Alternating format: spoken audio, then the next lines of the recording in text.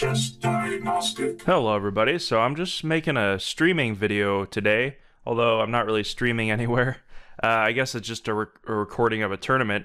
I will be streaming once I reach 1,000 subs on YouTube, and I know I need to sign up for Twitch. I think I have an account, but I'm going to start making more of these videos just for fun and just put them up there. I'm still going to be making just my kind of courses that I enjoy making so much and game analysis, but I want to start making just kind of some blitz videos here.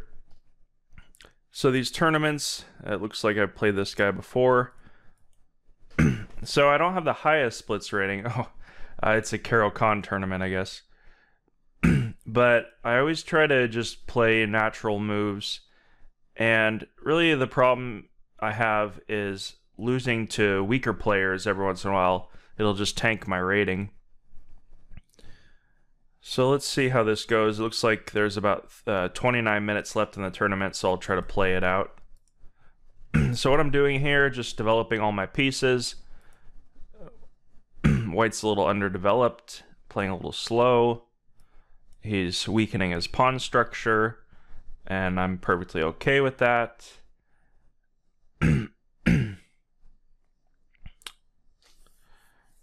Alright, let's see what we want to do here.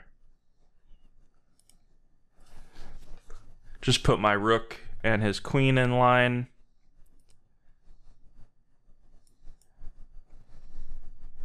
Now I have a check threat.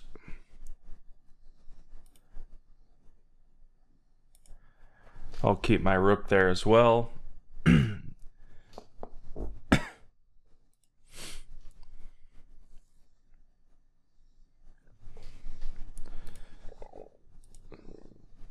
He'll probably play... Alright, I guess I can bring my rook in, threaten his... I really want to keep this knight on a strong square and keep his queen pretty inactive.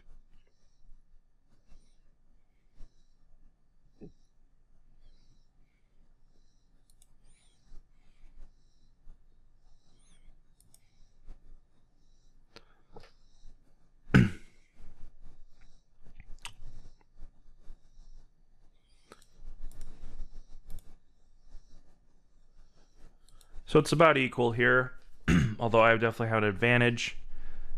Looks like he's trying to put pressure. I feel like I can do something here, but maybe not. I guess I have that pin.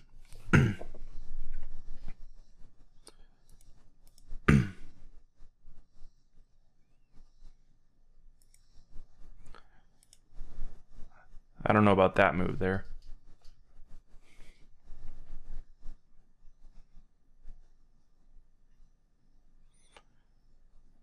Alright, I'm going to move my queen forward, get this knight into play. If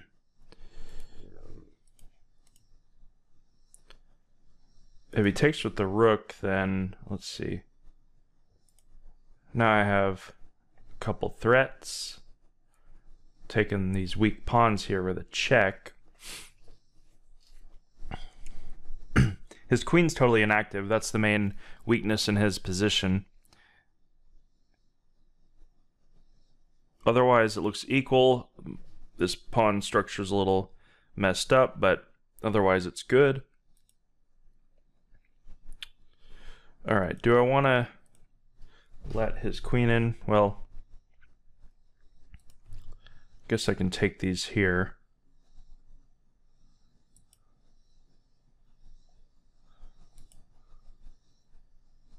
Now if he moves his queen, I do get...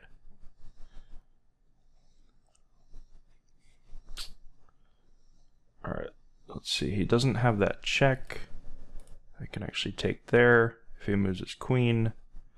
See, my knight is covering that square. Excuse me. I'm winning a bunch of pawns.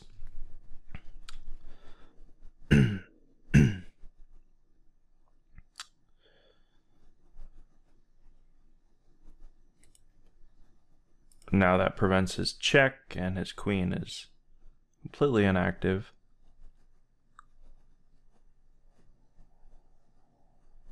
Just got to be careful not to get checkmated. I can take here and bring my queen, and if he takes a pawn, I can check him.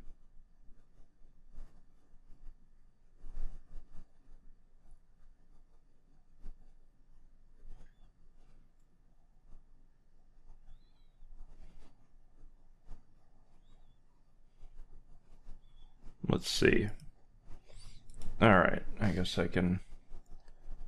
Now I'm way low on time here. Okay. Try to get rid of this knight and keep it together. I guess he can take.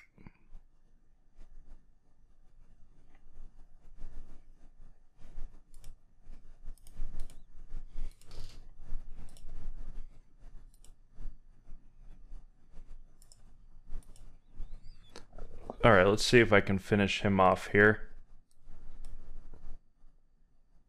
Oh, shouldn't pre-move that there. Oh no.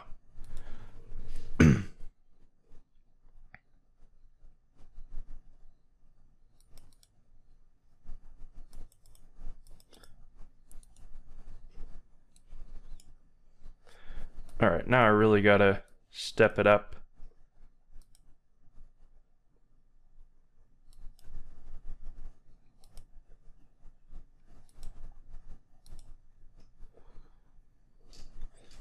All right, can I pre-move these?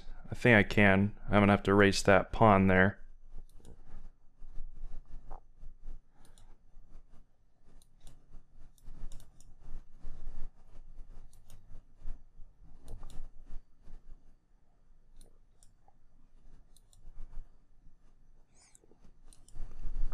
All right, barely won that. See, I get in these I get in these ridiculous positions I shouldn't allow myself. I'm also talking, so that's part of it, but it still happens when I'm trying to figure out what to do and just thinking. I kind of go into these long thought process analysis when you can't really do that in a blitz game. And actually, when I just play by my intuition, I play a lot better because I'm not overthinking anything, but it's still, I consider it practice. I consider it working on my game if I'm thinking and trying to figure out the truth of a position, even though there really isn't one, I guess you could say. All right, so the CARO KANN, normally I like to play the, what do you call it, the Panov-Botvinnik attack, where you trade pawns, but I've been liking the bringing the knight here. I'm not sure what this is called, just maybe the standard line. And actually there was a line that I saw, maybe I'll get a chance to play it later, where you bring the knight here and then to d3.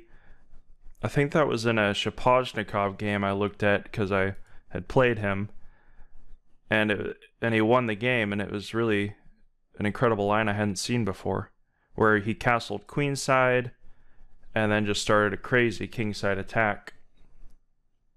Maybe he'll take on d3. So I'm playing another 1700 player. All right, he's checking me. Well, I don't know about that.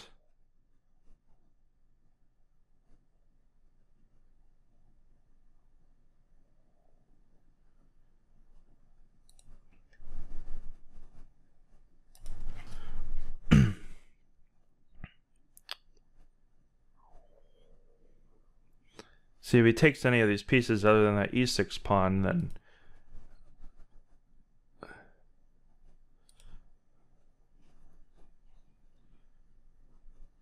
I think I could take here and then castle. This looks a little risky, but these pawns are very weak. And I can play knight to e5 next. My strong knight, weak pawns. It's a good combination.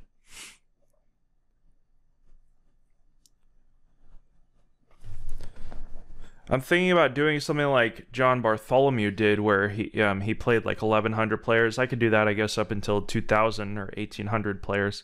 That'd be quite interesting. Now, what is that there?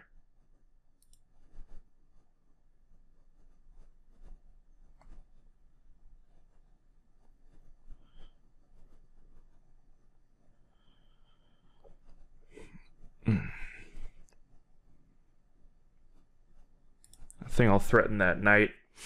I don't want to trade queens. His position's too weak. I can also play knight to g5. So yeah, 1,700 players. Normally they're just very terrible strategically, and they make a lot of tactical mistakes. It's really just all about reducing errors. There's really nothing special about it. It's just consistent work. That's what I realized with chess work is, I mean, even Magnus Carlsen says he only works like on chess like an hour a day, but he's thinking about chess all the time. But in terms of the work you do, you can just do consistent work, reducing small errors, and it really does add up over time. Of course, I'm not perfect at chess. I still make a lot of mistakes and a lot of blunders, but it always amazes me how each level I've gotten, I'm like, that's it. That's all it is to get here. All right, this will be an interesting sacrifice. So the rook takes. Now, if he takes with his king, I win 2 pieces. Now, I didn't even calculate that, but I saw it. It's very interesting. Now, he doesn't really have a way to protect it that I see.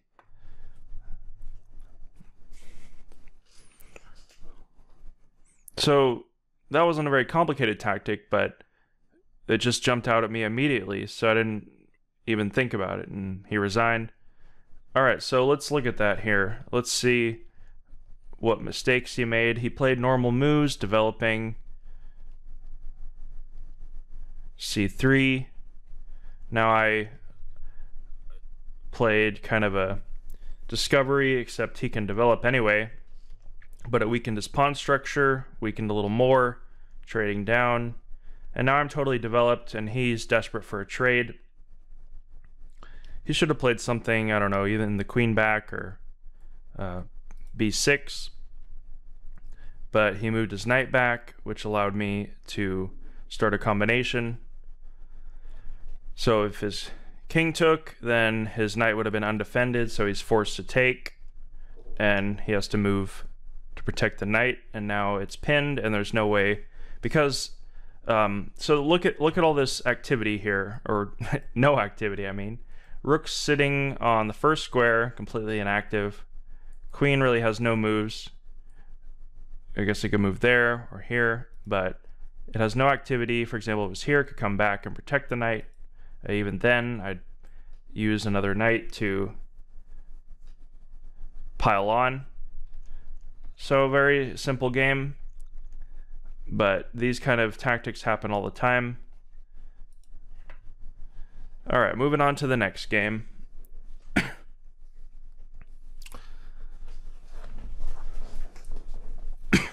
So, hopefully these are giving some tips or explaining. I don't know how good I'm doing. Just leave it in the comments if you enjoy these types of videos. I mean, streaming seems to be popular at all levels. So, of course, the really strong YouTubers are quite amazing at the blitz and the bullet games that they play. Every once in a while I'll have a really good game, but mostly it's just mistakes that my opponent makes, and I go, okay, well, he shouldn't have done that. So I don't know if that's interesting to watch, but I've seen some YouTubers like Atrophied that have some amazing games. I think he plays Crazy House most of the time, but those are very enjoyable to watch as well. Yeah, now lead chess, light chess, whatever you want to call it. All right, so he's berserking me. This will be interesting. I don't really like to berserk. Now, berserking is where you give yourself half the time, but you can get more points. It's definitely an interesting concept. All right, so he's threatening to trap this. Do I want to take? I think I'll just move it out of the way.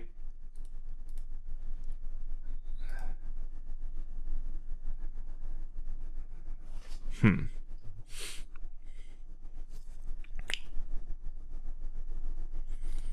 think I'll bring this knight down.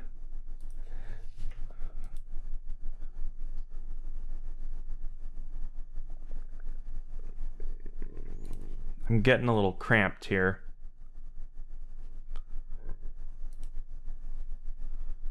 Let's see.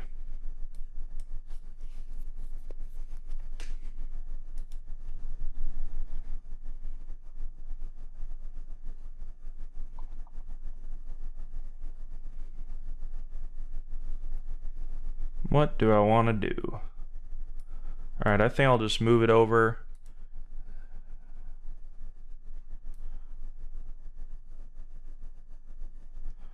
All right, so he's threatening to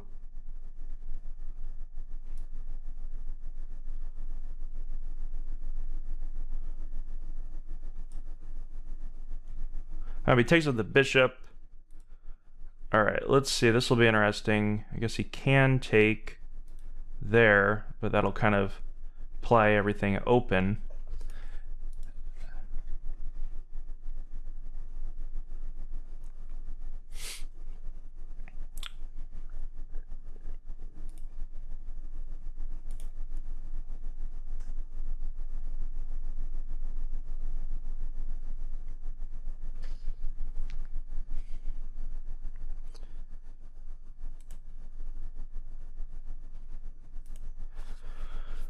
Yeah, if he took, that could have been some problems. Need to bring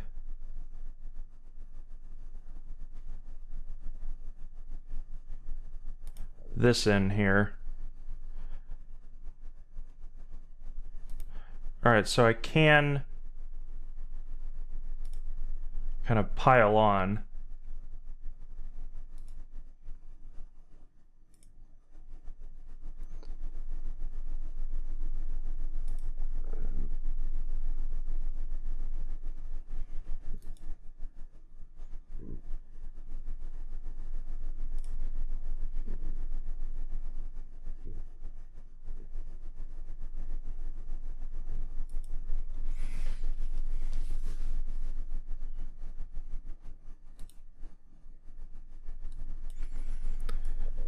Position's not the best here.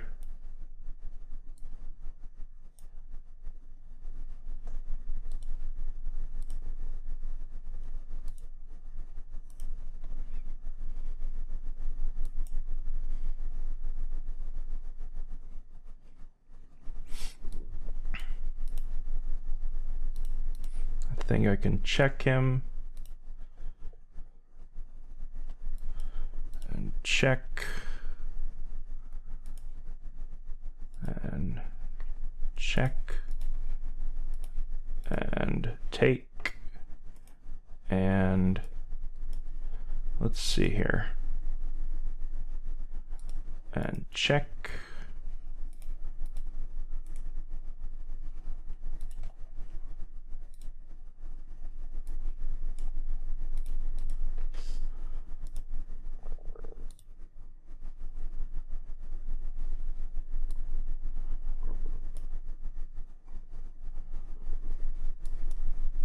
Ah.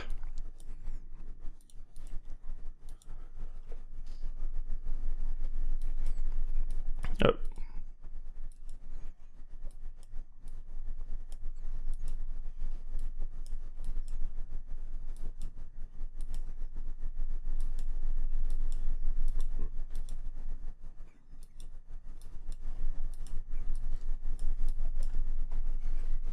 All right, so I checkmated him. That was kind of crazy. I should have won that, but I mean, he berserked me, and yeah, just getting these ridiculous positions. I didn't really make any comments there. I was trying to win it, but all right, so I don't know what happened there. All right, finally a strong player here. Let's see how I do. Looks like I've beaten him before. Sometimes stronger players are actually easier for me to play against because they play standard moves, where these sometimes ridiculous positions I get in. I think that's why a lot of top players shy away from opens and stuff, because when you're playing openings or positions that you're not totally familiar with, you can actually blunder more. That's why like players like Nakamura are in a way creative geniuses, because they can play any position. I mean, not that any top player can't, but there's more of a risk in playing players, even though they may be weaker. They might play a position that they know better than you, and it happens. Alright, so what do we want to do here? Just thinking about checking. I'll just bring the bishop back. Looks like he's going to try to ruin my pawn structure. Alright. Yeah, you can go you can ruin it. It's okay, if that's what you're into. At least I'll keep his queen out of f4. He does have a weak pawn himself. Protect that.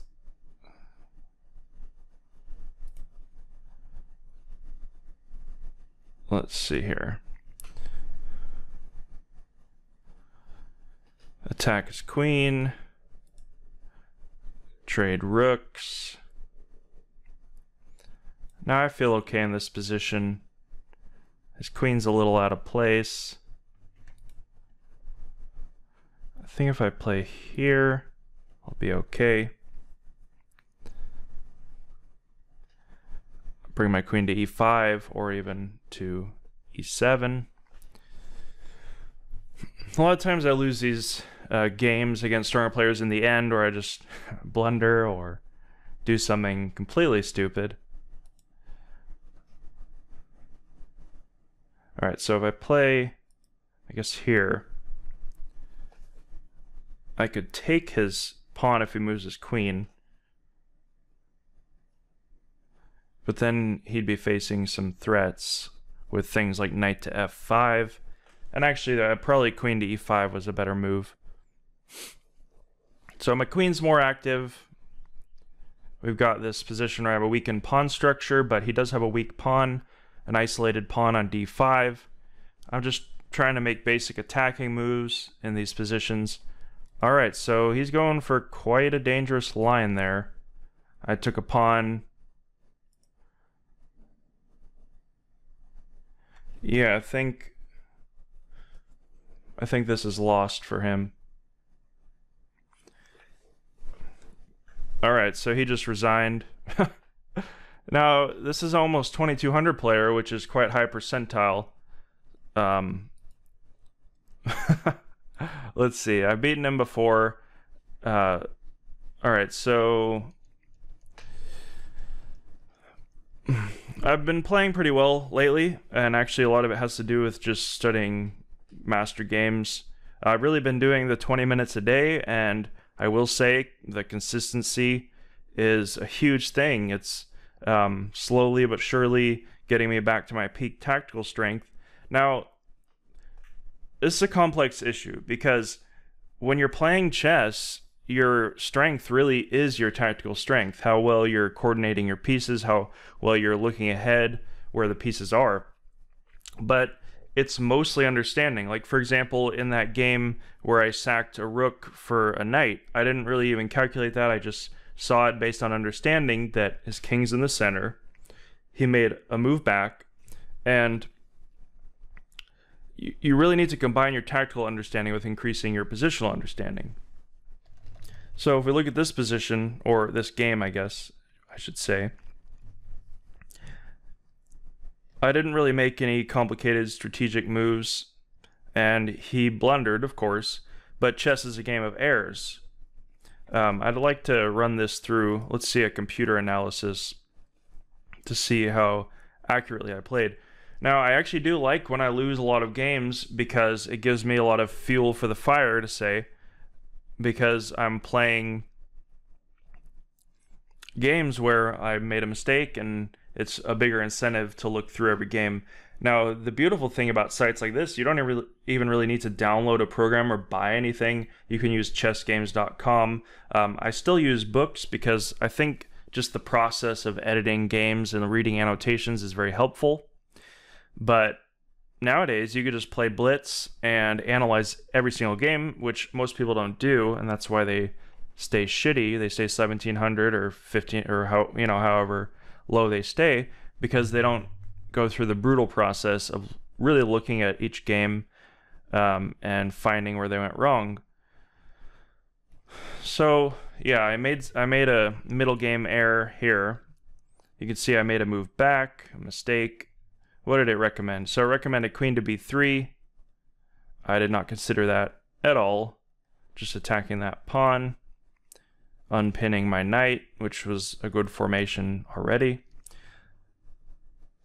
And this is how you analyze. Actually, I want to make a video in the future of specifically how to analyze, because that's a complicated topic, and it's actually hard to figure out how do you analyze to improve, because you're using the same thought process. If you don't want to pay for a coach, or you don't want to get some outside assistance, really you could just use a computer. So at this point, he ruined my pawn structure, but the middle game to end game transition he didn't handle so well. So what was his idea here? And what was my idea? Why did I end up with a better position? So he's making some basic but really pointless threats. And you'll see that at all levels, but especially at my level, players don't make so many egregious tactical errors, but they do make basic threats that they think the opponent won't meet, but are actually really easy to meet. And he could have tried to maintain tension playing rook to d8, but now his queen, yeah, it's pinning this knight, but it's not really doing anything. He really wants to bring this knight in, play something like knight to f4. I just played h4 to block that, so because he was threatening h4 himself on my pinned knight. So it went from 0 to plus 1.8, queen to e7, and now he removes his queen from the king side, letting me take a pawn, trying to gobble up material, but at this point it's my queen and knight against his knight and king, and it says mate in 6, so just basically a tactical error. But this is kind of a complicated tactical error, because it's not a motif, it's just activity. That's all tactics is. So really the only move was knight to e8. That's like queen to h5, and it's just all checks here.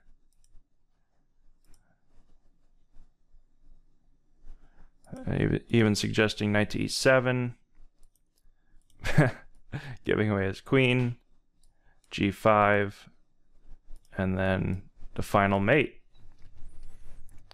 Alright, so let's see if I can get one more game here. They might close the tournament pairings. So yeah, definitely the 20 minutes a day is working for me. I was studying an hour or two. Alright, so here we get a game versus Peppo 101. Alright, so this, maybe I'll be able to show you this line. Here we go. Knight to c5.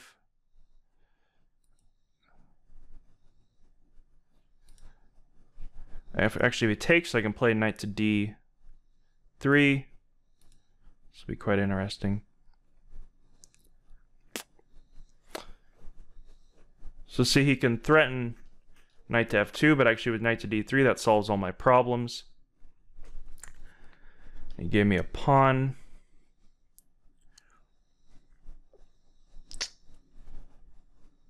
All right.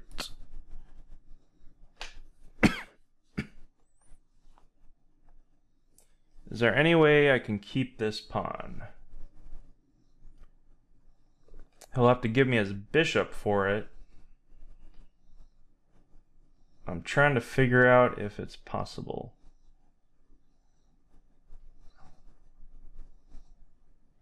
No, I'll just play knight there, and then I'll castle.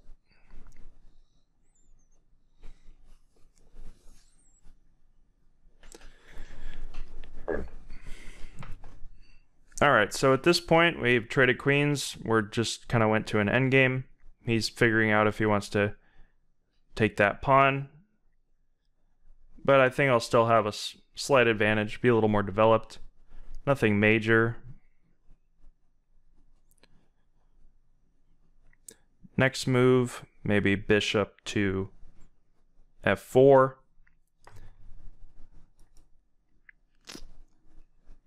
Alright, now actually I could bring my rook in, and I think I win that piece because I can play f4 next move. So I don't... Players are just blundering all over. Let's see if I can finish this game off, because now I've just won material. I might be able to...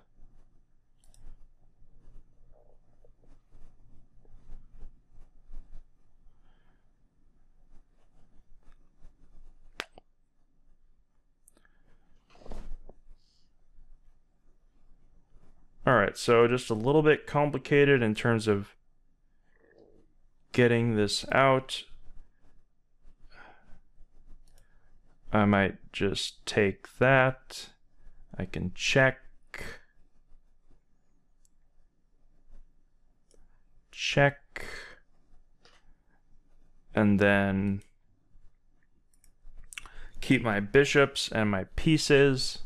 So I've won a piece, but it's a little complicated. Although I think I'm doing okay. Just need to keep it together. I get in positions like this a lot. Actually, it's quite rare that I'm outplayed totally in games like this. Normally my issue is just keeping it together.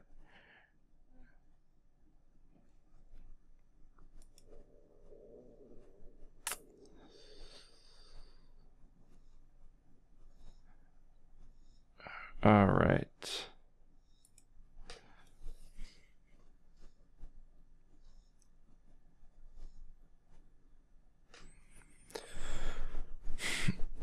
A piece for a pawn.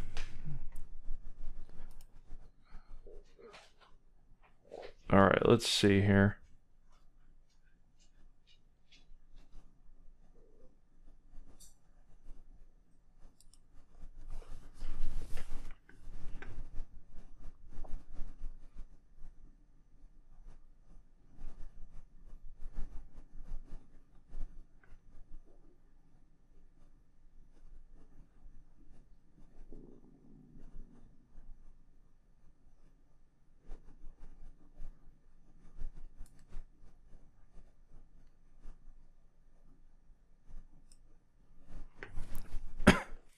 All right, trying to keep it together here, folks. Keep it together.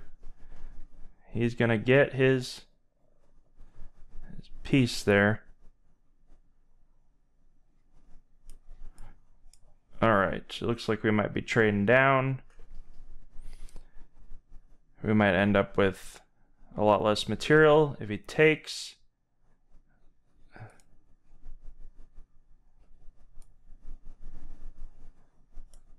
All right, let's see.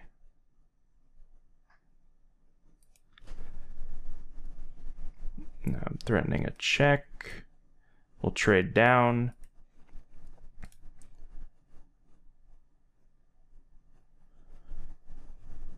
Do I want to take here? I think I'll take there. Move. Just got to move fast now.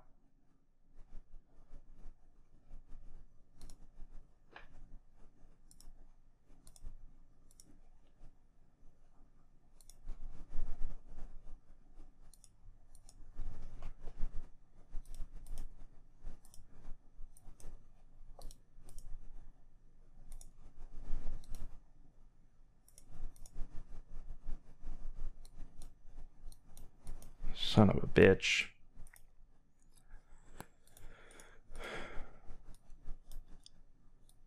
Looks like he's gonna take all my pawns.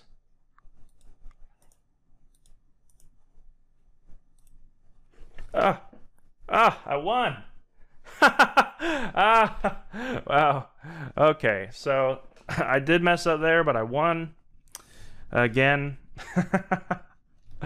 All right, so I don't know how I did in this tournament. Let's see. All right, I came in late, came in halfway, but I managed to win every game. And let's see, my overall performance, pretty good, 23-25.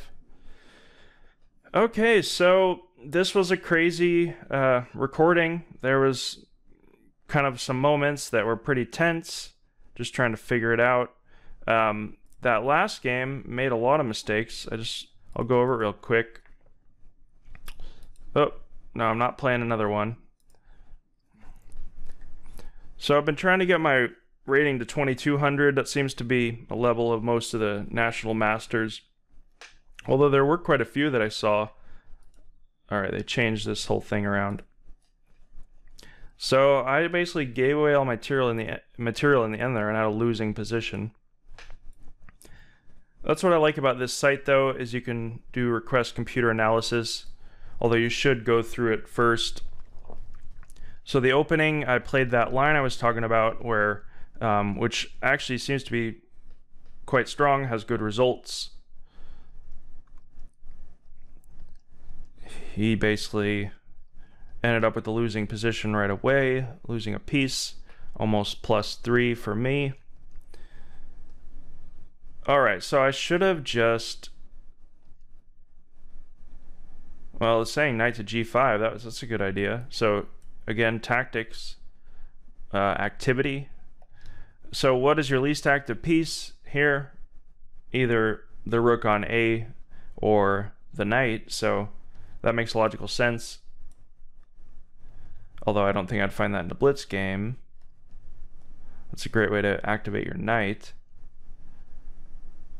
So I played strongest moves here. Kept my advantage. Just trying to find where my advantage dissipated. Alright, so it's when I tried to complicate things, I should have just traded. Rook takes. And then actually... Let's say he would have taken here. Oh, that just gives away a rook, duh.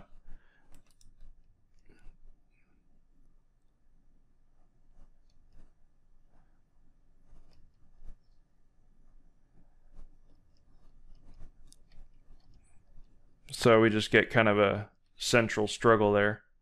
I like this position a lot better than what I got. Let's see where I went wrong. So rook takes. Still had an advantage. Alright, knight to f2. Good move. Alright, so that makes sense. Then he would have played f5, and his pawn structure would have been weakened.